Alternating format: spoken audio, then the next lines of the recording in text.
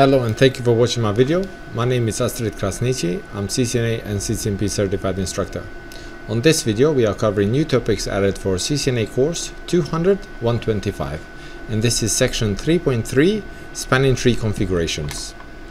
Upon completion of this section, you should be able to explain how switch stacking improves SDP deployment.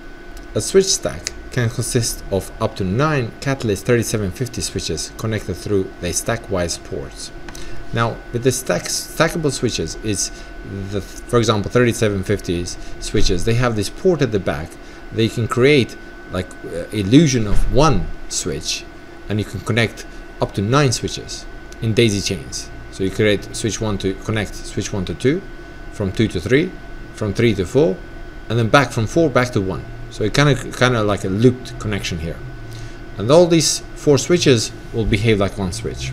So you don't have a problem with the spanning tree anymore. You don't lose any ports in the front to connect to them, because to connect the switches you're gonna lose ports, in the front. So one switch called the stack master controls the operation of the stack. The stack master and the other switches in the stack are stack members. Layer 2 and Layer 3 protocol presents the entire switch stack as a single entity to the network. The master contains the saved running configuration files for the stack, and each member has a current copy of these files for backup purposes. So every member is uniquely identified by its own stack number. The first number after the interface type is a stack number. So for example, here we have gigabit 101.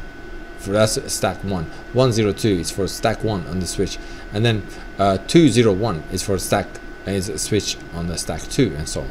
Switch stacks are managed using a single IP address. The same IP address is used even if the master or any other members from the stack is removed. All members are eligible masters. If the master becomes unavailable, there is an automatic process to elect a new master from the remaining stack members. One of the factors is stack member priority value. The switch with the highest stack member priority value becomes the master. Spanning tree and switch stacks.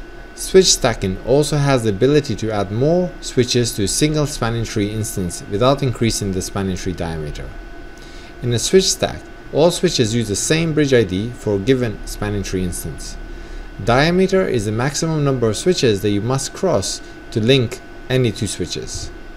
Traffic going from a host connected to switch 1.4 here to a host connected to 3.4 here must cross 9 switches.